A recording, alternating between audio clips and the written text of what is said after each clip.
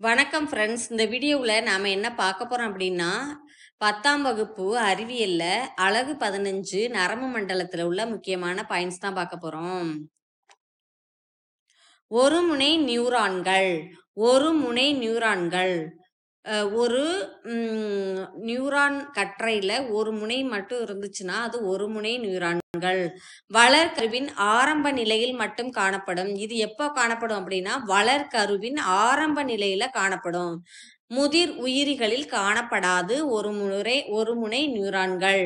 இருமுனை நியூரான்கள் கண்ணின் விழித்திரையிலும் நாசித்துளையில் உள்ள ஆல்ஃபாக்டரி எபித்தீலியத்திலும் காணப்படும். இருமுனை நியூரான்கள் எதுல காணப்படும் அப்படின்னா கண்ணின் விழித்திரையிலும் நாசித்துளையில் உள்ள ஆல்ஃபாக்டரி எபித்தீலியத்திலும் காணப்படும்.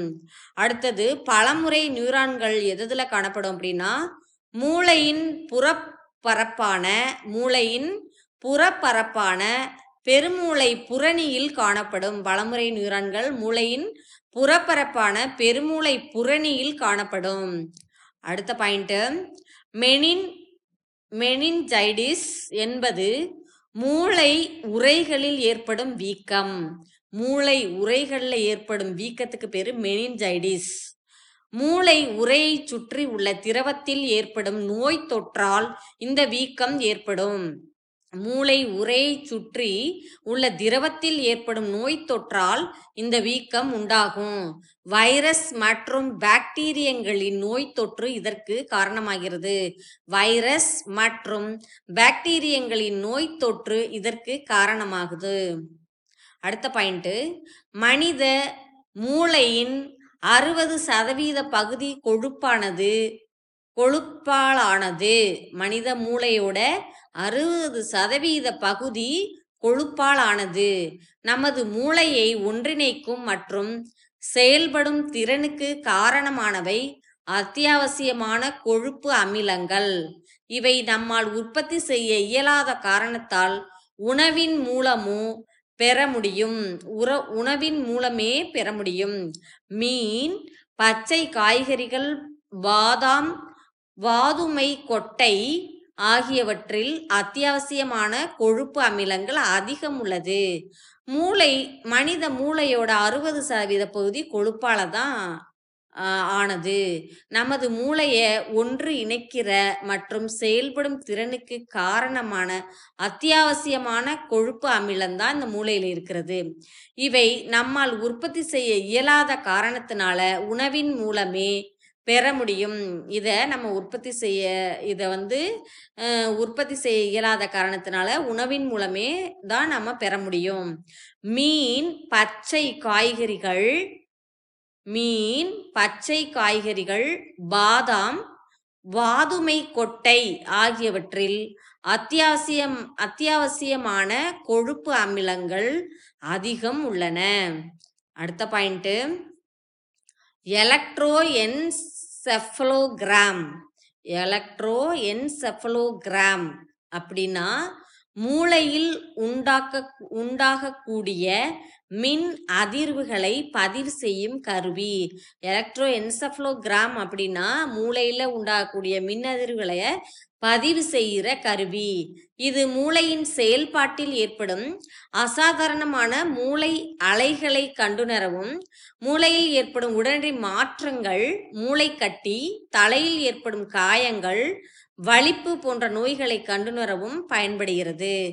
எலக்ட்ரோஎன்செஃபலோகிராம் எதுக்கு பயன்படுது அப்படின்னா மூளையில் உண்டாகக்கூடிய மின் அதிர்வுகளை பதிவு செய்யும் கருவி இது மூளையின் செயல்பாட்டில் ஏற்படும் அசாதாரணமான மூளை அலைகளை கண்டுணரவும், மூளையில் ஏற்படும் உடனடி மாற்றங்கள், மூளைக்கட்டி, தலையில் ஏற்படும் காயங்கள், வலிப்பு போன்ற நோய்களை கண்டுணரவும் பயன்படுகிறது. அடுத்த பாயிண்ட், மூளையின் அமைப்பு மற்றும் பணிகள். மூளையோட அமைப்பு மற்றும் பணிகள். பெருமூளை புரணி செரிப்ரல் கார்டெக்ஸ் அப்படின்னு சொல்றாங்க மூளையோட புரணிய. இதோட பணி என்ன அப்படின்னா உணர்வுகளை பெறுதல், தன்னிச்சையான செயல்களை கட்டுப்படுத்துதல், மொழியறிவு, மன அறிவு அப்படின்னா சிந்தித்தல், நினைவு திறன், முடிவெடுக்கும் திறன், கற்பனை திறன், இதுக்கெல்லாம் பெருமூளை புரணி பயன்படுது. அதோட இந்த பணியெல்லாம் செய்யுது.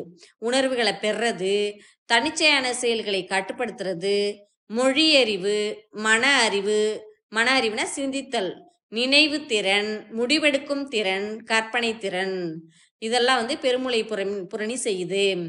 தலாமஸ் இது எதை செய்யுது அப்படின்னா கடத்தும் மையமாக செயல்படும்.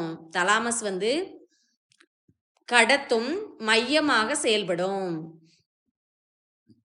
அடுத்து ஹைப்போதாலமஸ் உடல் வெப்பநிலையை கட்டுப்படுத்துதல், தாகம், பசி, சிறுநீர் வெளியேற்றுதல், நரம்பு மண்டலத்திற்கும் நாளமில்லா சுரப்பி மண்டலத்திற்கும் இடையே முக்கியமான இணைப்பாக செயல்படுது.